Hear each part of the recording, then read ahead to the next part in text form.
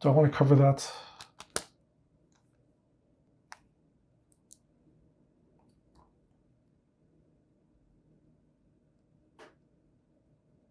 Yeah, I guess so.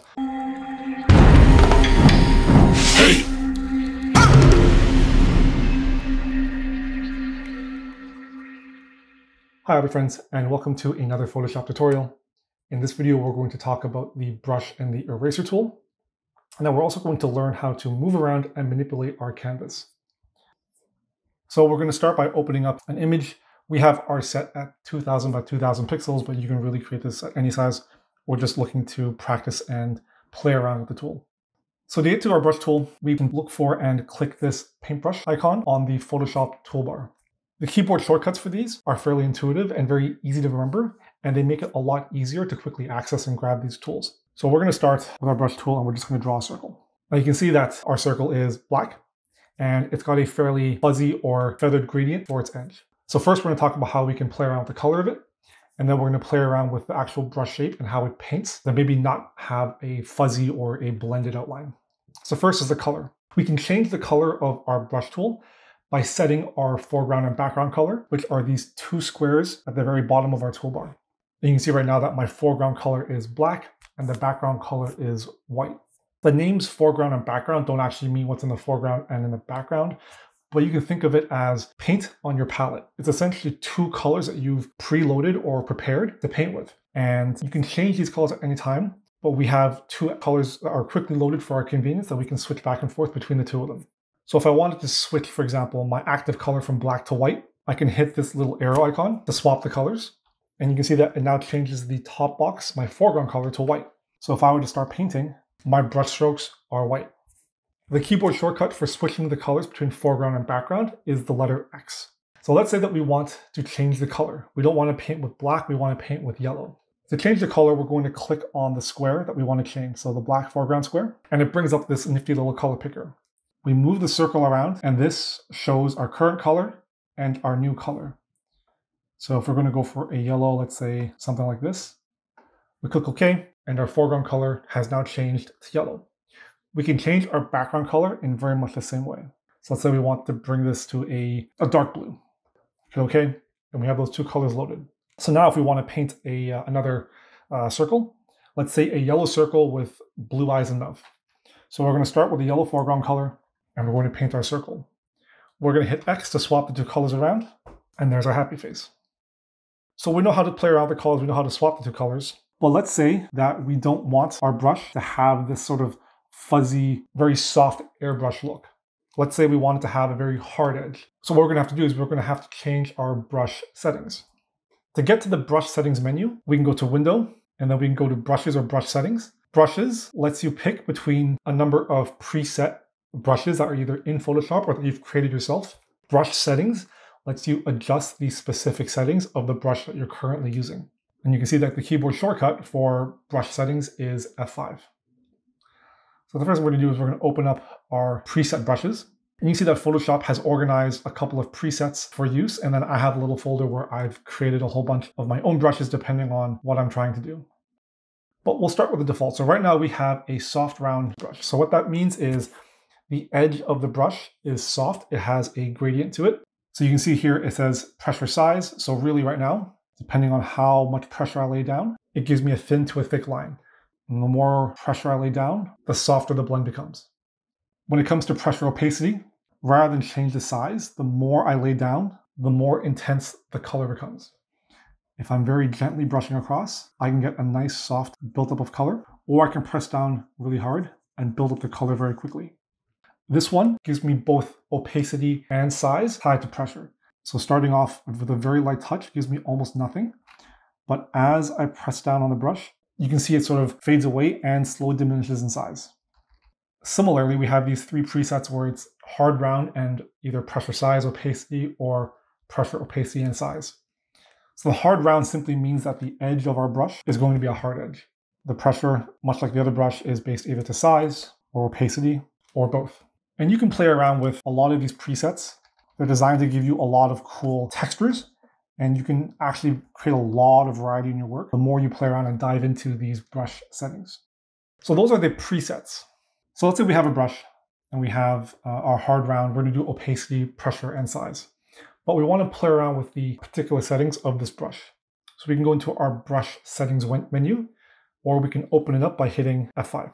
And we have a lot of these different settings. So right now, the default is for the opacity based on pen pressure, and then the flow based on pen pressure, and you can see how it controls our brush. If we turn this off, all we're changing when we change the pressure is the opacity. The size isn't changing at all.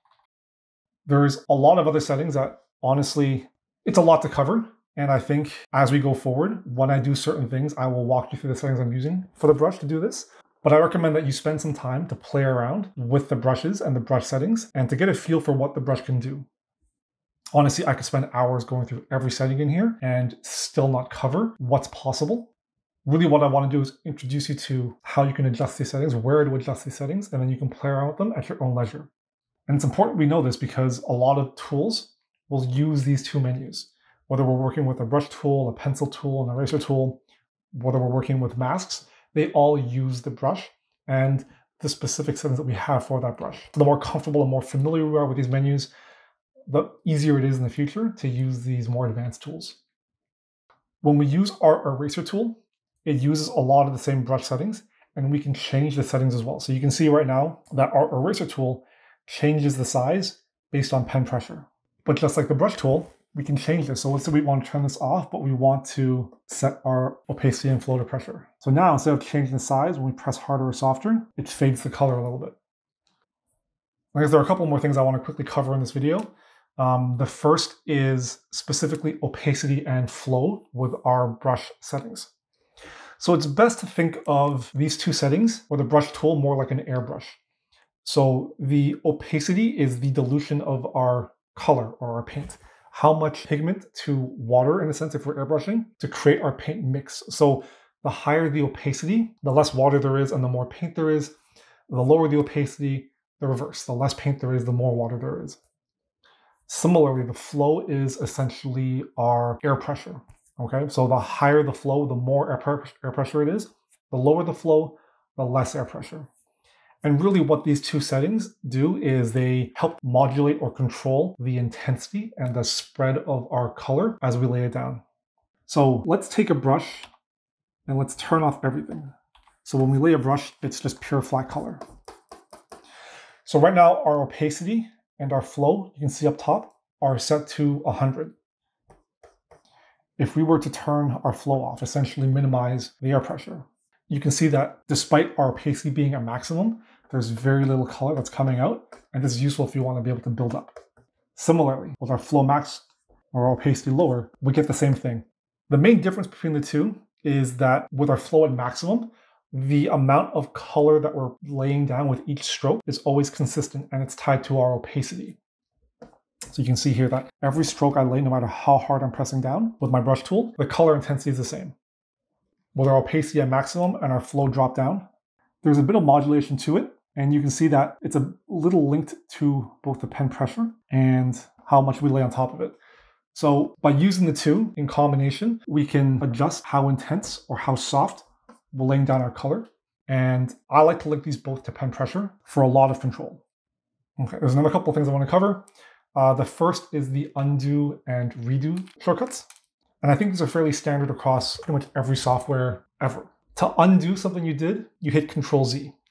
With Photoshop, undo can go in step based on the number of history states that you've set up in your preferences. So remember, recalling our previous video, the more undo states that you have, or the more history states that you set up, the further back you can undo. And literally, just by hitting Control-Z, you can keep undoing until you hit your limit. Once you've hit that cap, Photoshop will no longer continue to undo.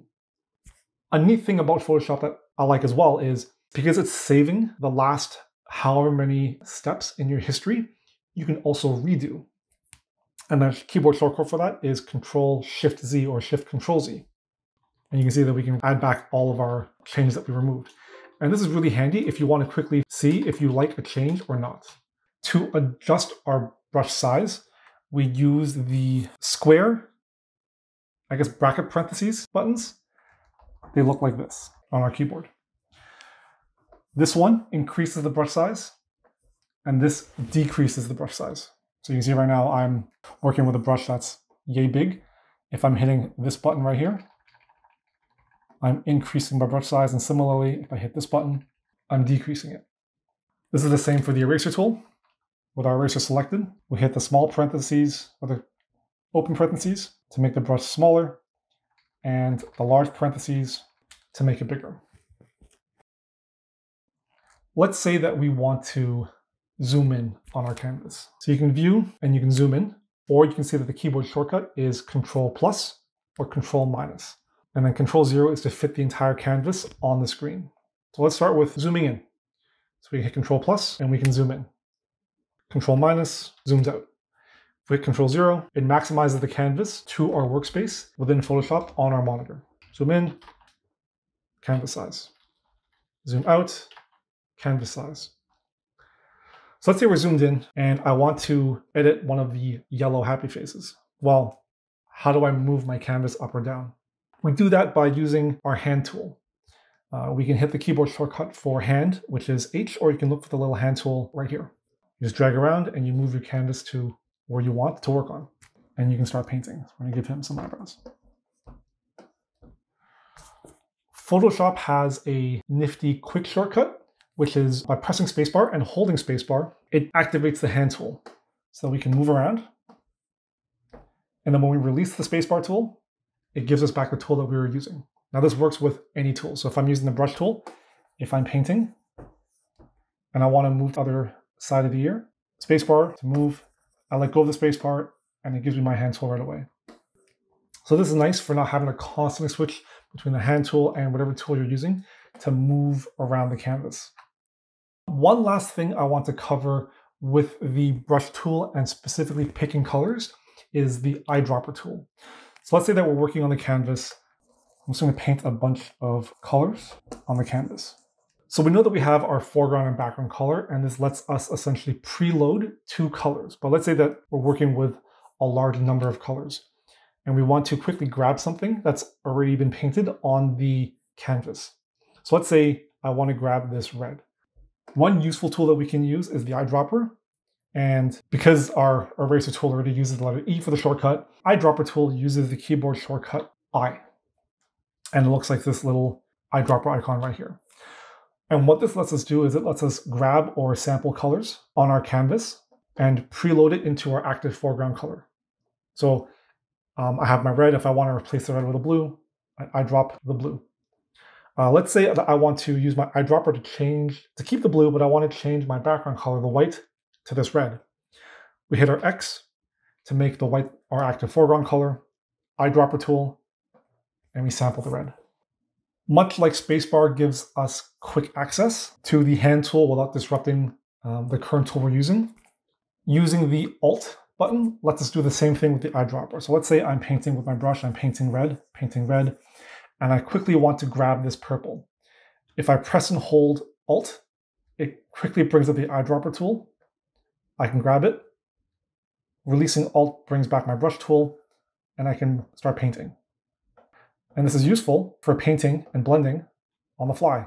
So as you lay down your color with the opacity, you're simply eyedropping and painting as you go.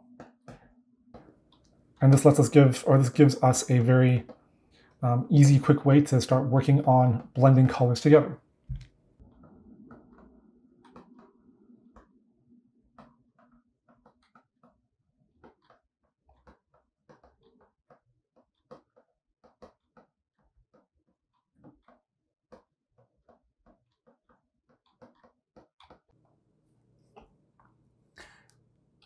In Photopea, the brush and eraser functionalities are basically identical. Quick commands for brush, B, and for the eraser is E. Our brush size is open and close parentheses as per normal. And then similarly, our eyedropper for Alt, although it doesn't have the same cursor icon. Control+, Control- to zoom in, Control-0 to center the canvas, and then spacebar or 8 for the hand tool to move the canvas around. There's no quick command for the brush menu, so there's no F5. However, we still have a limited functionality brush menu. You will note that there are a smaller selection of presets, and we can change some of the tip dynamics and scatter dynamics. So what it looks like, there is a pressure sensitivity for the size.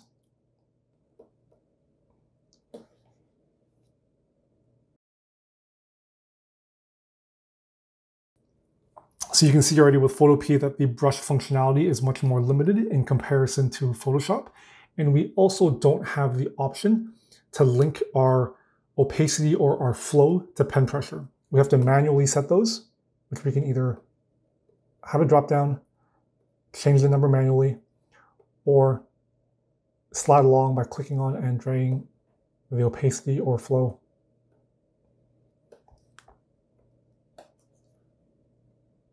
So that's it. I hope you enjoyed the video. The brush and the eraser tool and some of the key commands that go with it are going to form a lot of the core fundamentals of how we manipulate a lot of other tools and advanced techniques in the future. So I felt it was important to cover this at the very, very start. If you enjoyed the video, don't forget to like and subscribe for more weekly content, and follow my Instagram @SirJohnTheHo for daily updates on my hobby progress. Until next time, happy hobbying.